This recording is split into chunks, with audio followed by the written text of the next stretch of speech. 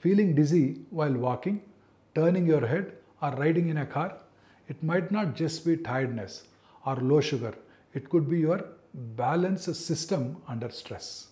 Our sense of balance depends on smooth coordination between the inner ear, eyes, muscles, and the brain. When these signals don't sync up, balance disruptions like motion sickness or vertigo can occur. Motion sickness arises from sensory mismatch, like when your body is moving but your eyes see a still phone screen.